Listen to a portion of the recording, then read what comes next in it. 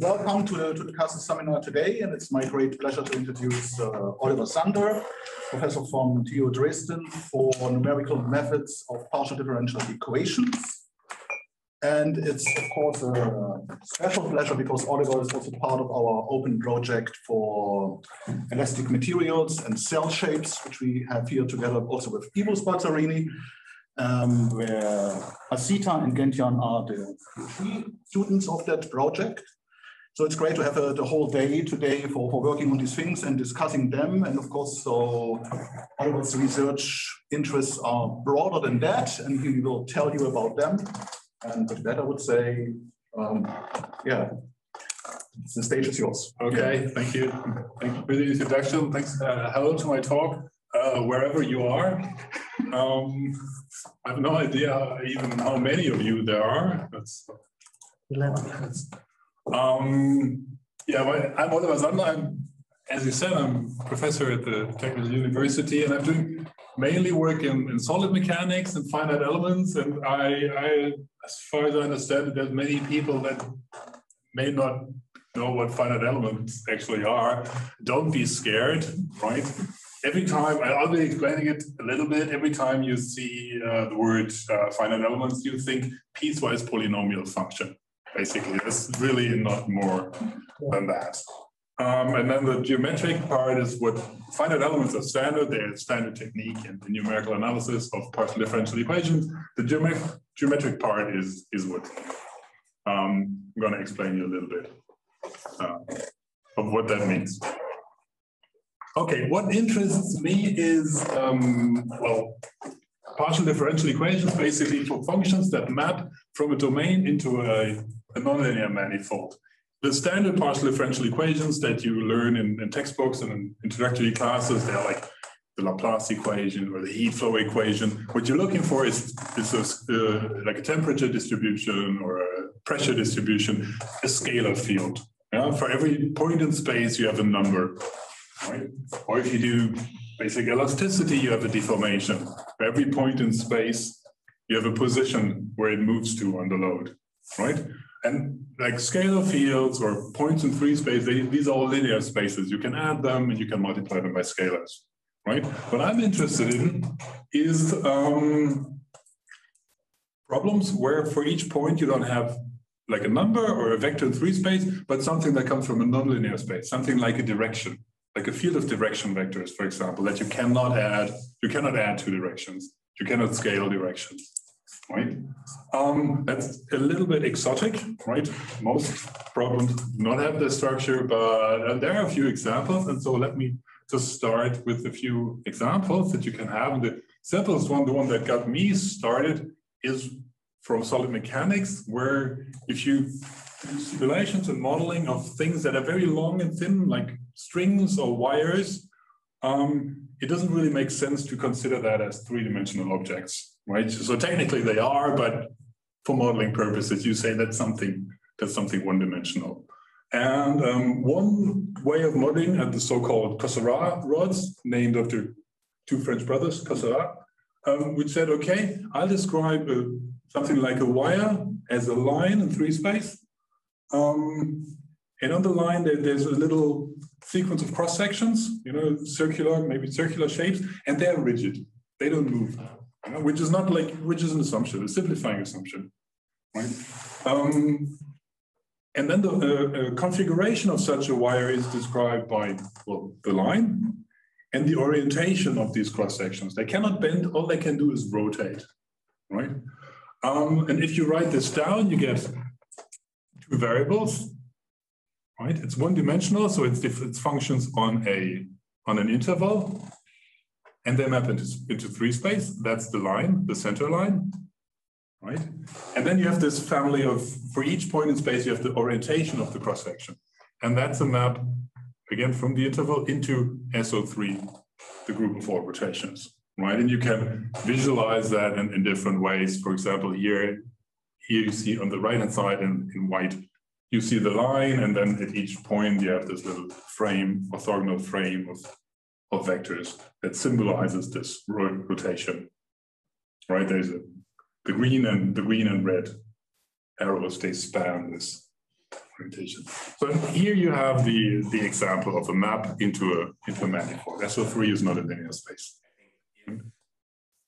That's one you can do the same thing for two-dimensional problems. If you look at simulating stuff like metal sheets or plastic film, stuff like that, it makes sense to consider that as a two-dimensional object. So in reality, what you're looking for is three-dimensional like this, but it's really thin. So let's consider it as something two-dimensional, and then there's a whole zoo, there's all business of different models that had to describe this. And the simple or one approach is to say, well, it's two-dimensional. So what you have is on the two-dimensional parameter domain to map into R3.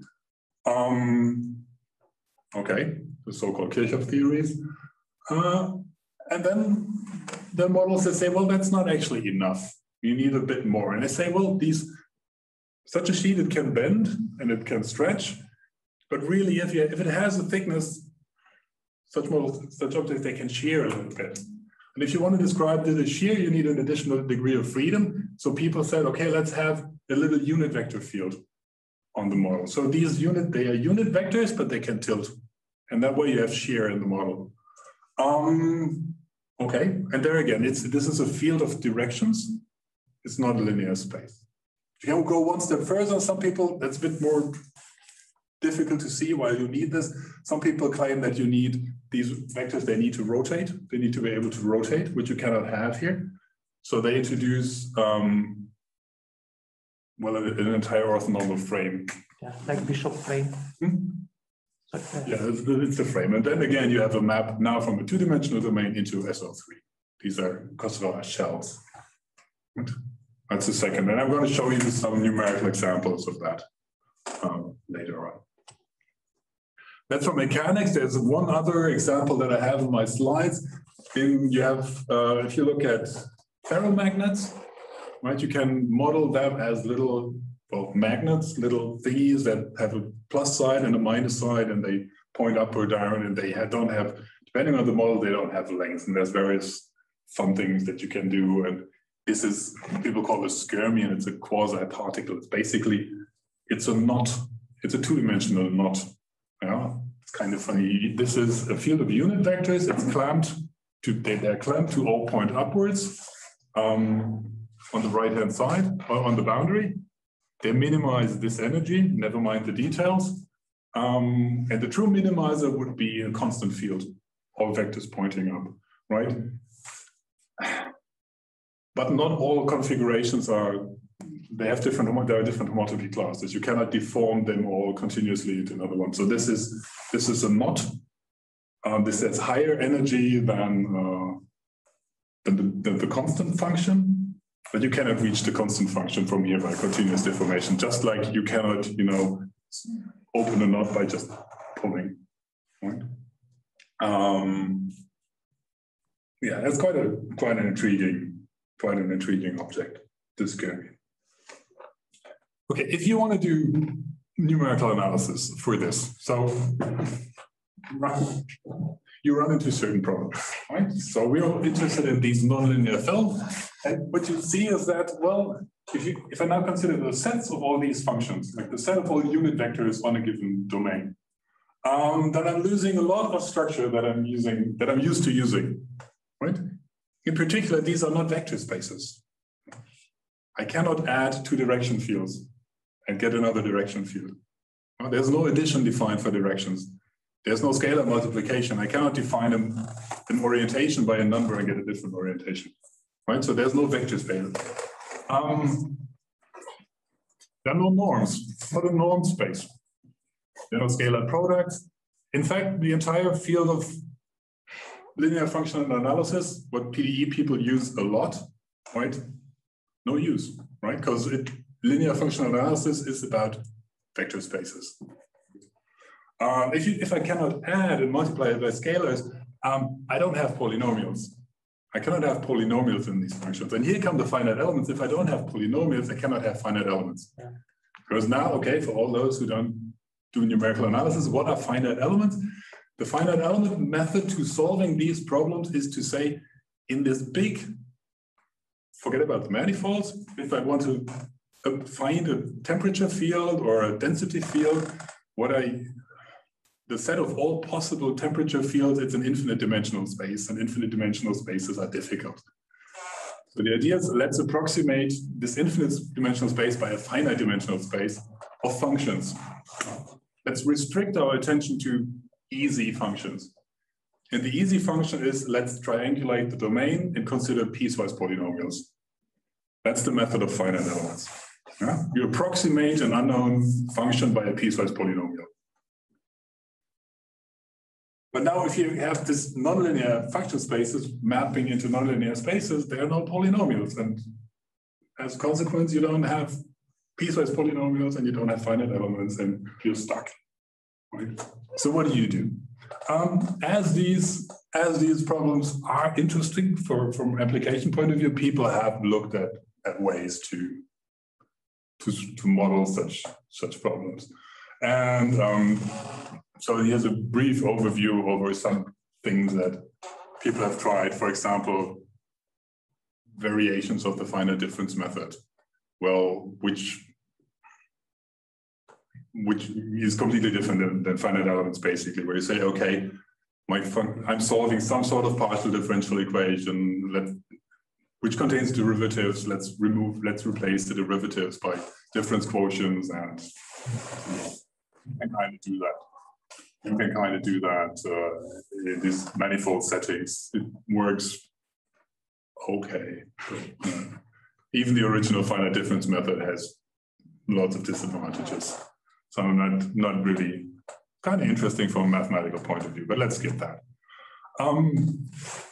Then people have said, which is kind of natural to say, if I have a field of direction vectors, how about we do a triangulation of the domain, and I say, okay, at the grid vertices, I want a direction vector, I want a unit vector, and in between, I don't mind if I don't have the unit length in between, right? The direction vectors, the directions in R3, they're naturally embedded into R3. So let's just pretend we're in R3 and interpolate in R3. And it kind of looks like this. There's now a sequence of drawings like this, which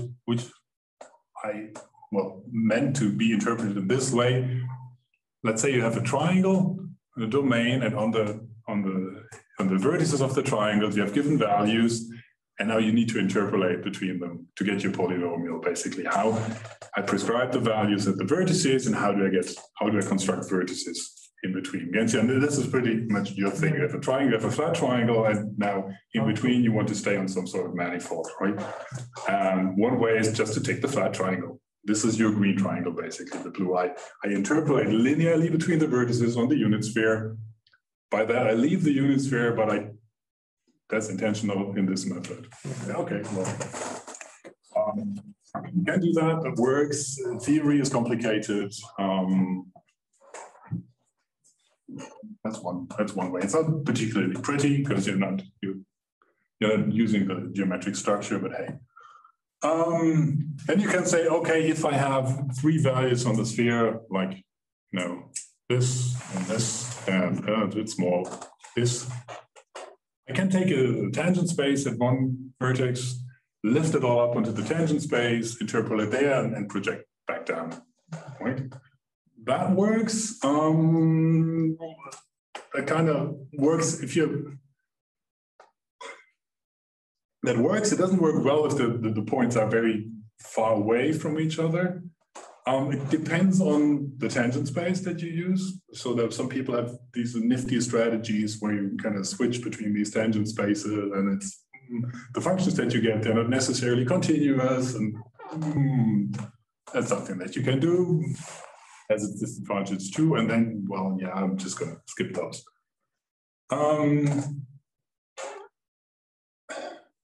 Okay, so that's the prologue. There have been various approaches. I've shown you some, I've skipped a few. They all kind of work, but none of them, in my opinion, are particularly pretty. In particular, some of them, they use structure of the manifold, like the Euler angle approach, it only works on a sphere. Some are non-conforming, right? You need the embedding. And what I wanted to do is well, construct a new type of interpolating functions that are, well, geometrically conforming, by which I mean that I construct a set of functions, they generalize piecewise polynomials, and they really map into the manifold at every point, right? It's truly a field of unit vectors or a field of orientation matrices at every point, right? Never mind the H1 conforming. I want this to work not just for the spheres or the orientation matrices. I want this for pretty much arbitrary manifold. I want high approximation order because some of the methods that I've shown, they work for linear interpolation and not much more, right? I want any order. And then, yeah, well, you need, in mechanics, you need certain invariance properties. Basically, when you move the observer, when you move everything around in space, it shouldn't influence the mechanics. That's what frame invariance means. Okay, and I hope that now you won't be surprised when I say that if we generalize, that the important part now is to generalize polynomials or polynomial interpolation. Right, I have values at Lagrange points. Basically, I'm generalizing Lagrange interpolation now. Right? Finite elements are piecewise polynomials. The easiest finite elements are piecewise Lagrange polynomials. And basically, every time I speak about finite elements here, I'm thinking Lagrange polynomials. It works in more general cases, but that's not part of this talk. So we want to generalize piecewise Lagrange polynomials, and the difficult part is the Lagrange polynomials. The piecewise part, that's kind of easy. So how do we generalize Lagrange interpolation for functions that map into some Riemannian manifold M? And there's a few ideas, a few things that you can do, and I'm going to show you two. The first is again to use an embedding, right? Here is the sphere again as an example. Right, I have three values somewhere on the sphere. Here's one, here's one, here's one. I want to interpolate between these values on a triangle, but I want to get a sphere valued field. So what do? A trick, right?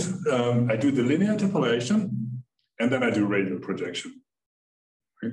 And that works on the sphere, that works on other manifolds as well. You just have to replace the radial projection by some other projection, right? So that's the idea.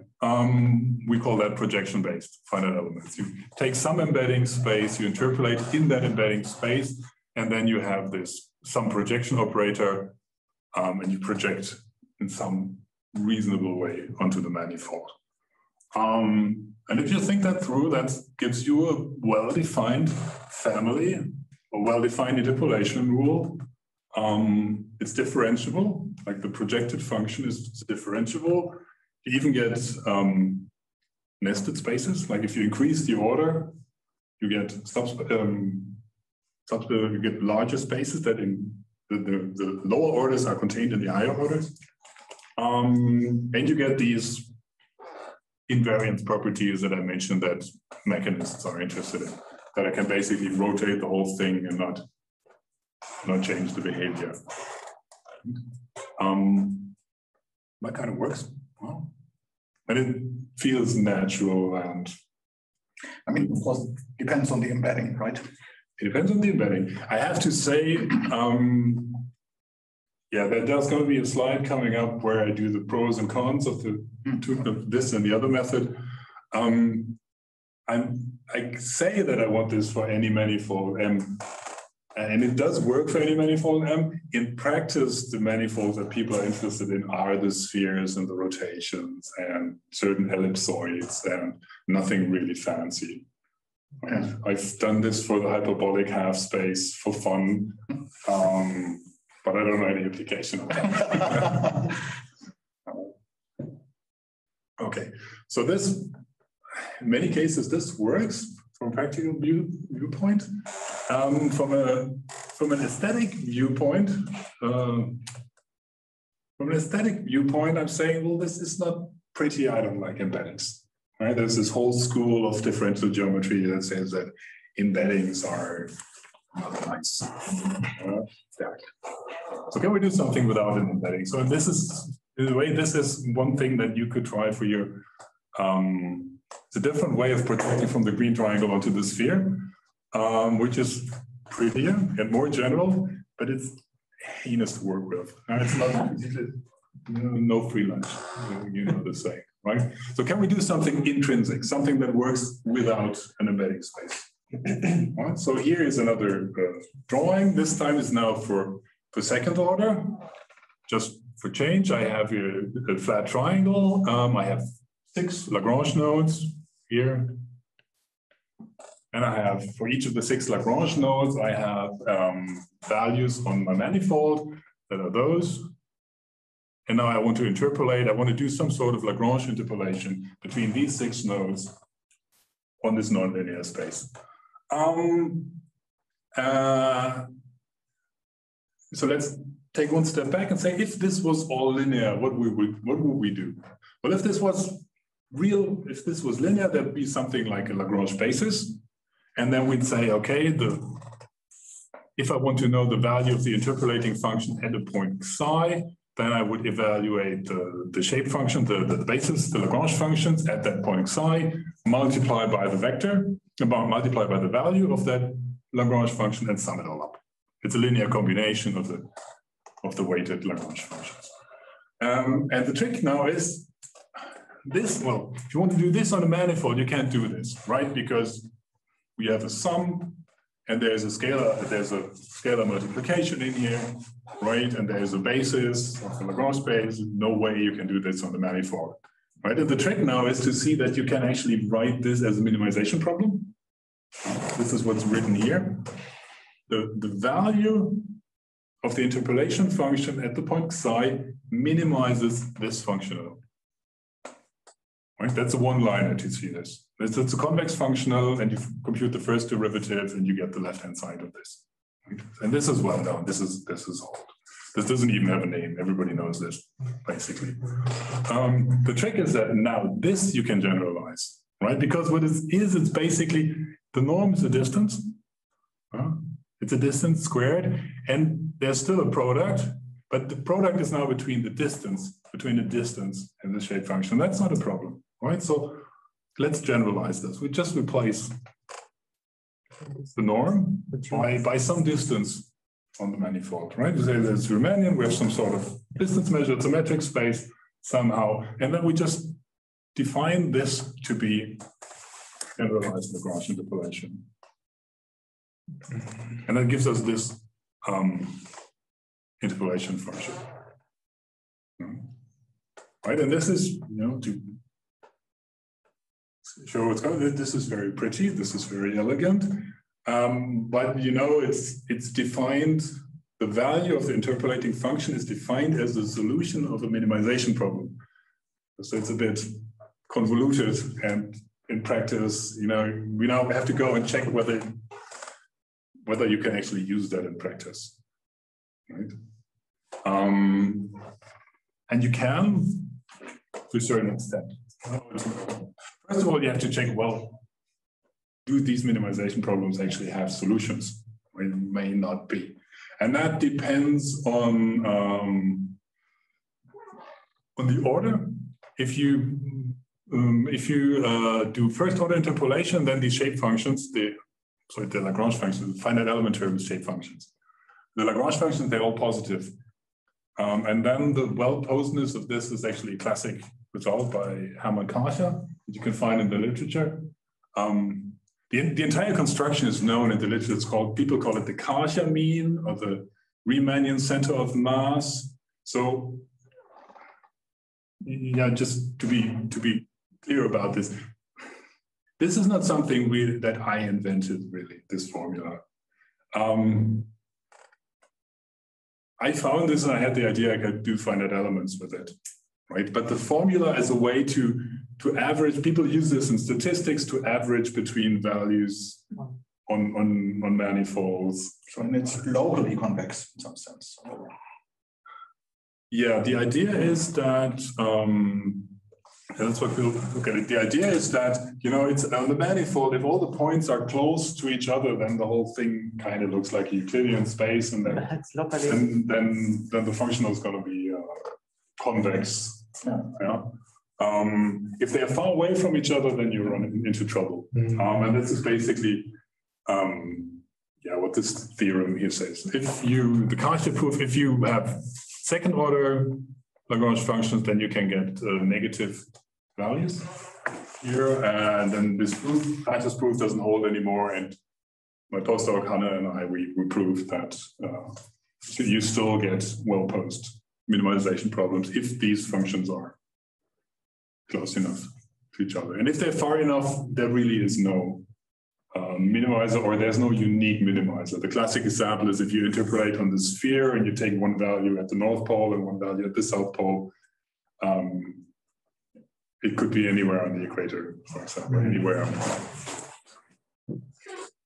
So that's basically an assumption you have to put in. And later in a finite element or approximation context, the argument basically is if you make your triangle small enough, then on each triangle, the values for that triangle will be close to each other, and then you're okay. So in practice, this is not much of it. If you do very coarse grids, then I see my program, my codes fail. But it's not really an issue.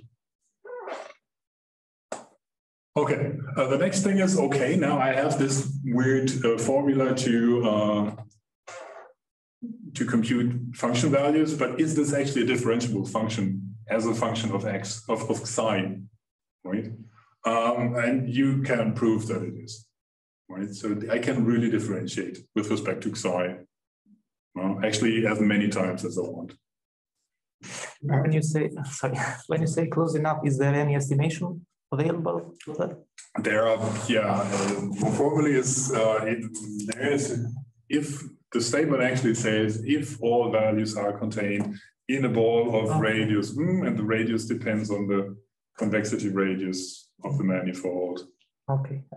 It's a sufficient condition, it's not a necessary, sufficient conditions.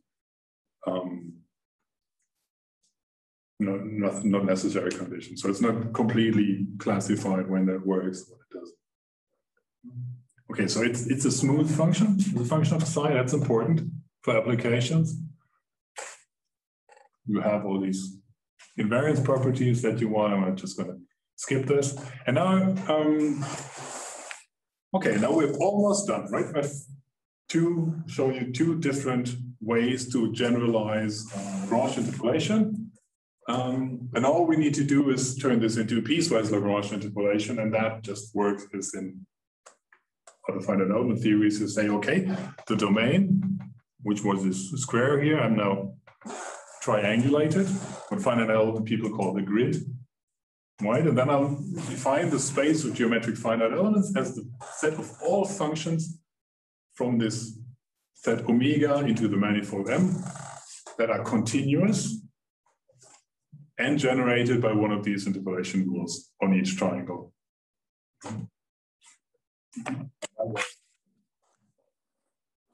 Natural generalizations of piecewise polynomials or piecewise finite element functions. Okay, and now the idea is that I use these functions to approximate solutions of partial differential equations. Like, for example, these shearing fields in Kossara theories, or these direction fields of the magnets, the ferromagnets. I'm going to show you a few examples in a second. You know what the Sobolev space is? These guys do. So for the theory, very, very important is that these functions are actually Sobolev functions.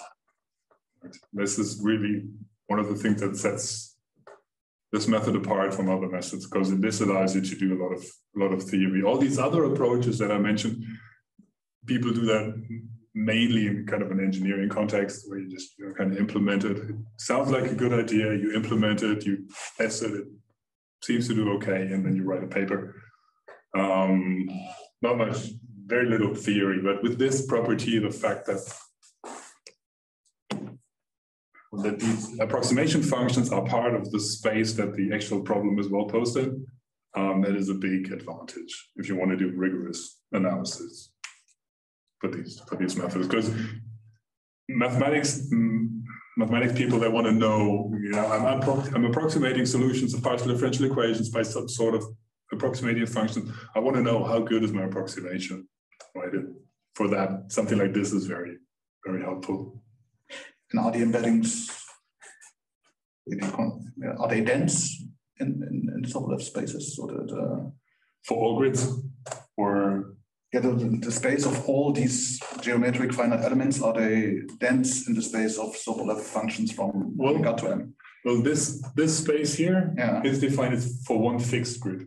So it's finite dimensional, it cannot be dense. Right? Yeah. For each grid, this is a finite dimensional space. Yeah. Or something. Yes. Yeah. Yes. Right. Now, if you want to, now the question is, if you do this, if I keep refining the grid, yes, do I get something dense? And that's, yeah, it is. Yeah. We even show rates. I erased the part of the talk in the train this morning because I thought it would be too technical. But, yeah. Maybe this, but okay. I think there's one slide. Okay. On this. Okay, so in principle now I can approximate functions, solutions of partial differential equations with it. But there are a few practical questions, right? So, and the main practical question is this weird definition of a function value as a solution of a minimization problem. Can you actually work with these functions? And you can, and there are various aspects of this. The definition is here. This is the definition you know. Just to recall it. And the first question is, well, in practice, in my computer code, how do I actually evaluate such a function? And the solution is I evaluate this numerically. I really do compute. I really do solve minimization problems. For each evaluation. For each quadrature point. And if I do an integration of a function, I loop over the quadrature point, and at each quadrature point, I need the value of the function, then I solve this minimization problem. You have to solve that at every quadrature point. Yeah. So the whole thing is it's not a cheap method. Yeah. It's not as bad as it sounds because this is you're minimizing. It's a minimization problem on your manifold, right? And as I said, the manifold in practice, that's the unit sphere or the unit or the orthogonal matrices. So this is low dimensional and it doesn't depend on the resolution of the grid. So if I do for these ferromagnet things, I'm solving a three-dimensional minimization problem at every point. But it's something that you have to do. So this is certainly a drawback of the method, right? Actually, evaluating these functions is non-trivial. What about derivatives? I claim there are derivatives, but how do you actually compute them? And the trick to compute them is to use the implicit function theorem. First, you need derivatives with respect to x, to psi. And the trick is if you say, well, the minimizer of this functional is the stationary point of the derivative of the functional. So here's the stationary, the derivative. So if I say, okay, the derivative of that must be 0. And if I take the total derivative of that, I get this expression. And the two black formulas, they are known. And the red one is the one that I'm looking for. Right? This is the chain rule, basically. Right. So the derivative of the interpolation function with respect to psi is the solution of a linear system of equations, a small linear system of equations, which is kind of strange. You know, you'd expect the derivative to be more complicated than the value, but once you have the value, getting the derivative is actually easier to just solve this system of equations. Not particularly cheap, but it's easier. Okay, so values, derivatives, and then if you want to do, Newton methods for some sort of harmonic energy or for whatever PDE you do, you need higher derivatives. These are not enough. You need derivatives. You need a second derivative. No, you need derivatives of these two quantities with respect to the values that you are interpolating. You need derivatives with respect to the VIs, the values at the Lagrange points. So how do you do that? in principle, you can do the same trick again with the total derivative.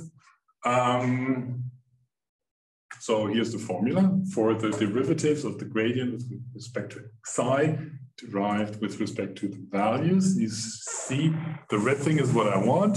The black things, I all have them. So this works. It's just, you know, just kind of difficult to get right.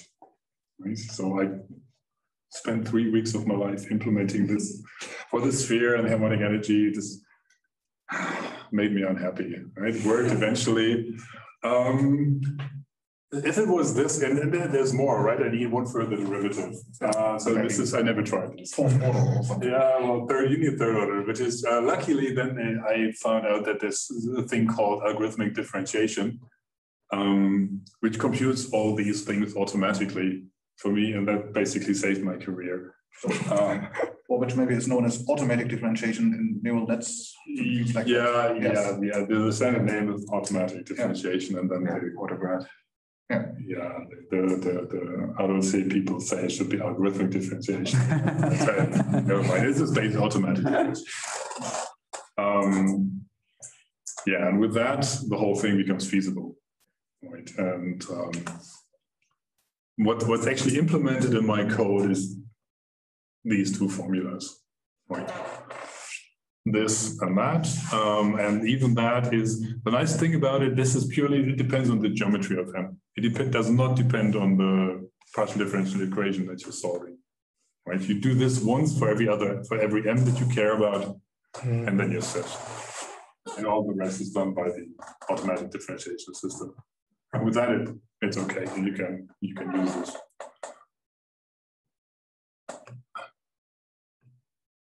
Okay. Nevertheless, you look at this and you think, well, it's still pretty complicated, right? How about this other method with the projection? That was much easier. Why not use that? And the answer is it's not quite that easy, right? And that depends on M. It really depends on the manifold. Let's say, again, my example, the sphere.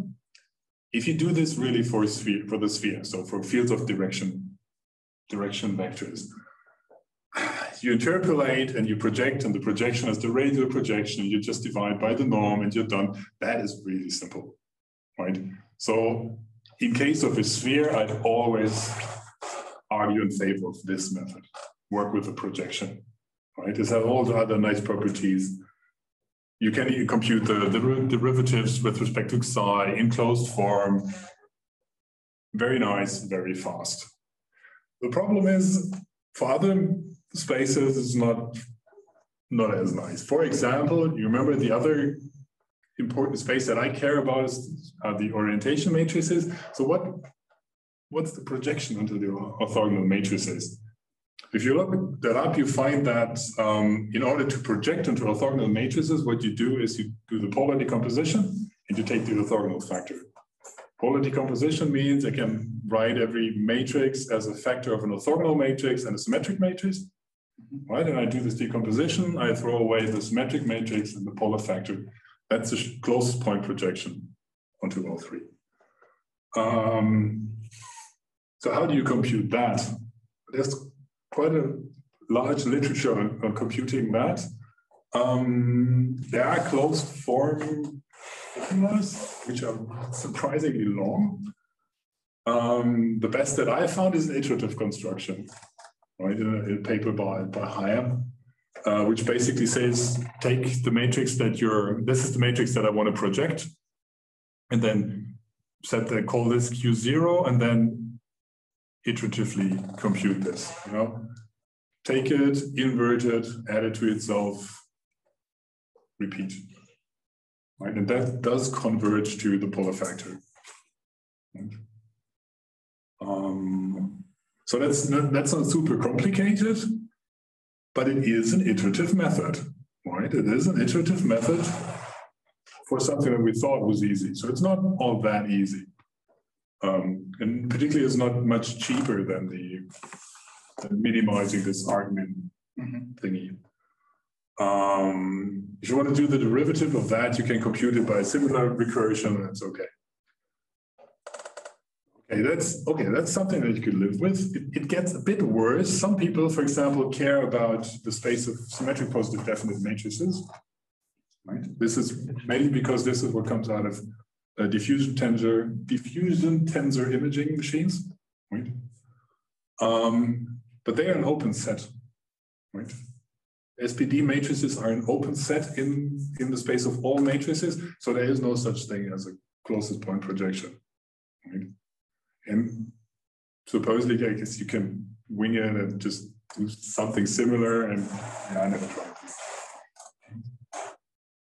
So depending on the space that you're in, this projection-based interpolation may be a good idea, or it may not.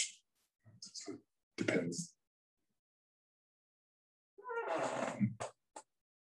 I'm close to the fancy pictures. So I'm looking at my watch and I talk for 40 minutes and not much more. So let's just try this. And here's the first, the first toy example that everybody tries. That's the harmonic energy. That's basically the generalization of the Laplace equation. We're looking for a function in a two-dimensional domain mapping into the unit sphere, so field of unit vectors, and we'll minimizing this energy. It's the harmonic energy. And the nice thing about this example is that we know the solution, and it's the inverse stereographic map. Is known, you can show that it minimizes this energy. And so I solved this problem numerically, and I compared the errors.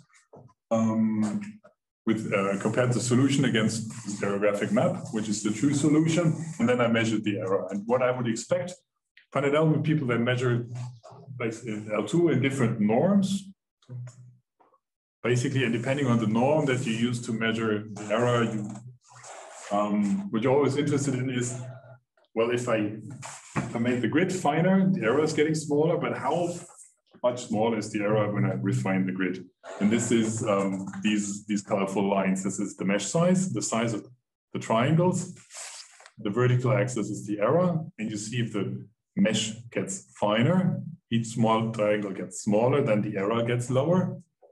And from theoretical considerations, or from the linear case, we expect certain orders, right? For example, in this norm, if I do first order interpolation in the linear case, I could show that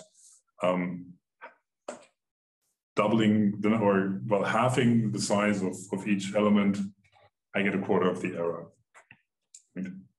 And the behavior is, that's the black line. The black lines in there are what I would expect from the linear theory. And you see that asymptotically, I really get the error behavior. Right? And the right plot is the same in a different norm. So this really, the technique reproduces apparently the behavior that you know from Euclidean finite elements.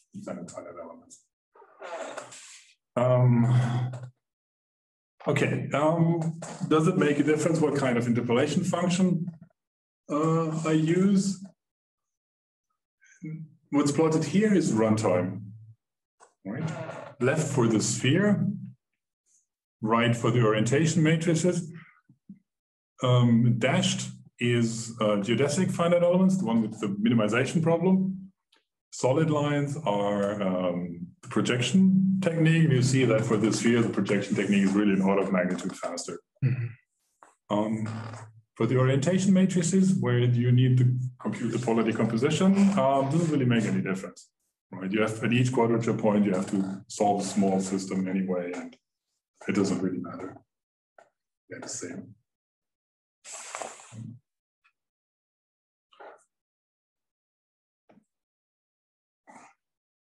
Okay, I don't know how much you care. So have you've seen these optimal errors, right? And now the question is, can we prove that? Can we prove the optimal errors? And that's quite something to be that I really like, because at this point you get to invent a lot of new math. And if you look into the standard theory, you find results. The standard results are something like this.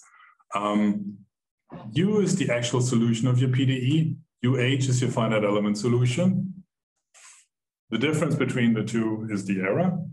And then you have to do this and measure this in some sort of norm, and standard is the H1 Sobolev norm. If you don't know what the H1 norm is, never mind. It's just some norm.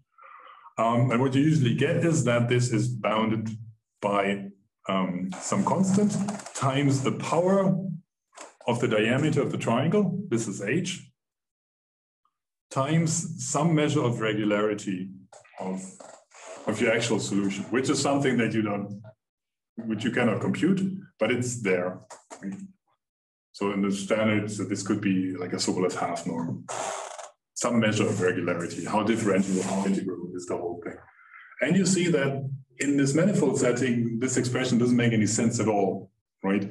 There's no difference between two functions. There's no norms, right?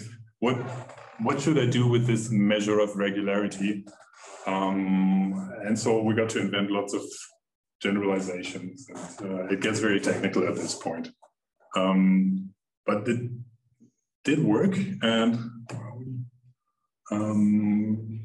we're able to show that the error behavior is actually, it does follow these black lines that you see in the plots. Right? For the harmonic energy, we can actually prove this. And that's long and technical. That's not very pretty, but in a way, it depends. It's much better than what existed before, but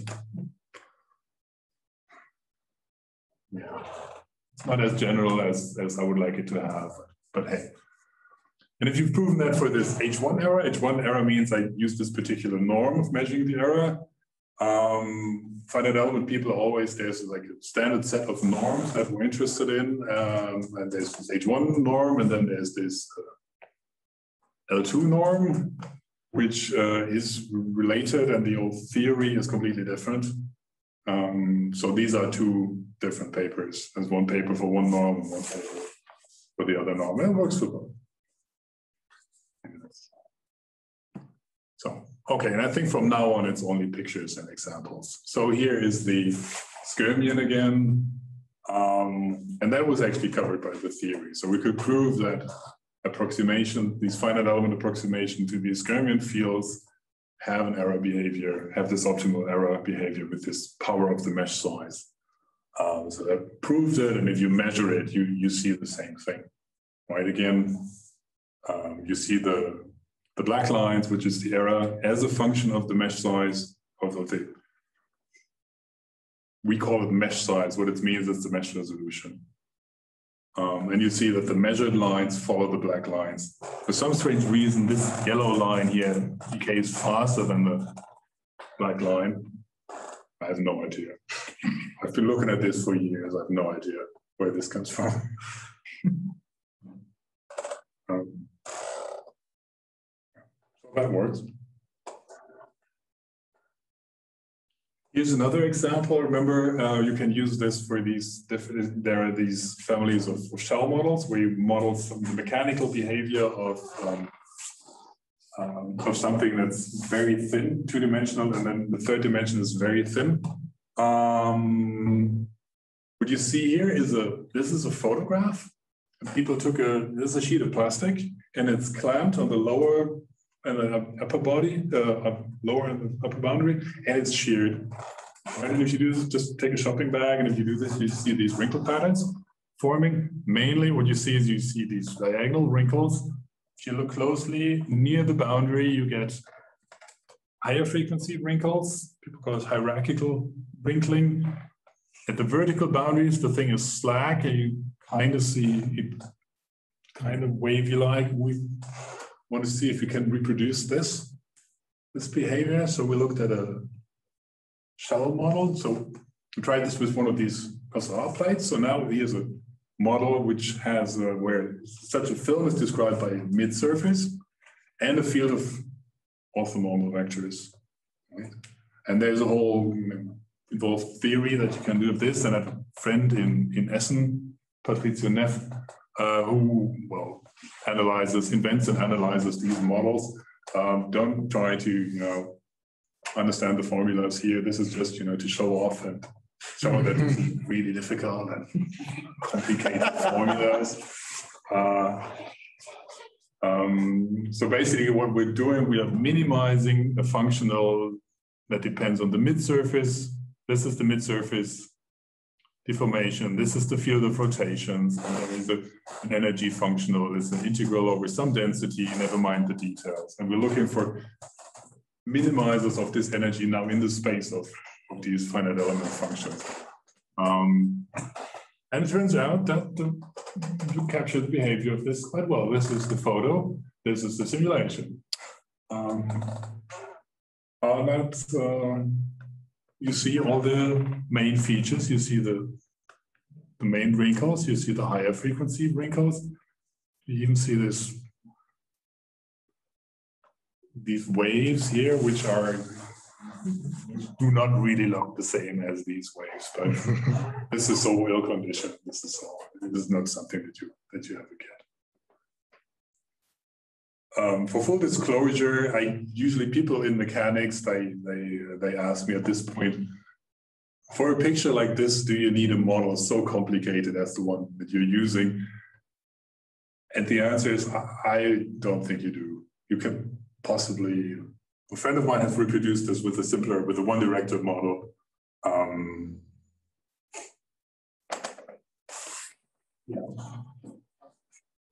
But still, even the simpler models, they're not much simpler. So that's that. My talk used to end here, and this morning in the training, I thought, well, I have to do some. This is 2 years old, so I have to put something new. And so what Patricia and I are doing now is try to generalize this into shells where the stress-free configuration is curved. Right? And he said, let's do non-orientable surfaces. Let's do the Möbius strip. Why the Möbius strip? Oh, it's fun. Okay, he's right. It is fun, and this is work in progress, and this is why it's painted by hand and all. So I'm now looking at deformations of objects that are not diffeomorphic to something in the plane, like this Möbius strip. I spare you the details. There's an energy functional. You have to write this correctly with solar spaces on manifolds, and then there's an energy, and the energy has to take the curvature. And the interesting thing about this is the shell model, because it has to take the curvature of the stress-free configuration into account, and then the finite elements are kind of similar. And so one example that we tried was this. This is from a paper where it's photos again, and they showed with this is paper, materials paper, and they twist it, and the fun thing is that you can kind of completely flatten the cylinder without actually much of membrane stretch. So this folds, but it doesn't really stretch. Right? Paper is a lot of people try simulating paper because it doesn't stretch at all. You can only bend it. And this is pure bending, and still you can basically flatten the entire cylinder. And we tried this numerically, and you kind of, this is the wrong way around, I noticed this morning. So here's the undeformed cylinder, and then you twist it a little bit, and it flattens a little bit, and you twist it some more, and it flattens some more. It doesn't look quite like the paper. The creases are not as sharp. I don't really know. It's work in progress, right? So it kind of looks like the photos. That's an upcoming paper, and then finally, just for the fun of it, here's the Klein bottle. It has no physical meaning, but it's non-orientable. It's fun. So these are 2 pictures of the undeformed Klein bottle, just from different directions, and then we clamp the whole thing here and pull, and then let gravity pull, and then the Klein bottle it's just for show. Okay, and that's the talk. Thank you.